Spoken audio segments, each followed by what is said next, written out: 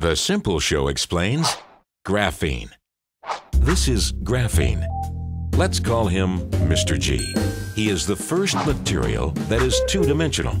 This gives him a unique set of properties.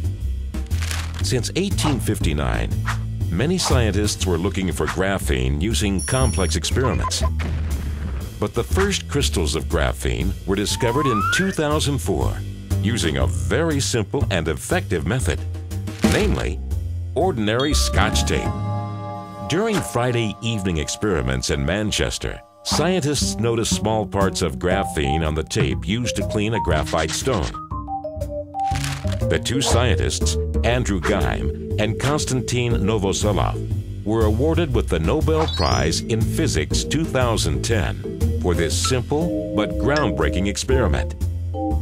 Thanks to the Scotch tape method, this area of science grew extremely quickly.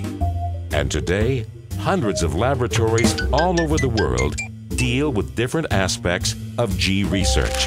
What makes Mr. G a really super material is the combination of his unique properties. G is the first 2D crystal ever known to us, the thinnest object ever obtained, and also the lightest one. G is the world's strongest material, harder than diamond, and about 300 times stronger than steel. G conducts electricity much better than copper. G is a transparent material. G is bendable and can take any form you want. And this unique super material gave birth to a new class of crystals that are also just one atom thin. And what's more fantastic is that these can be shuffled with each other to engineer new materials on demand to meet the special needs of different industries.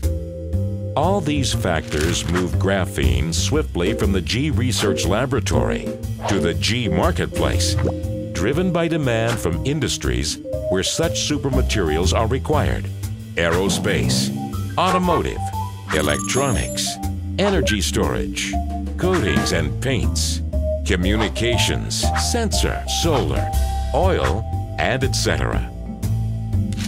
Thanks to mass production methods intensively being developed, expect to meet Mr. G in person soon.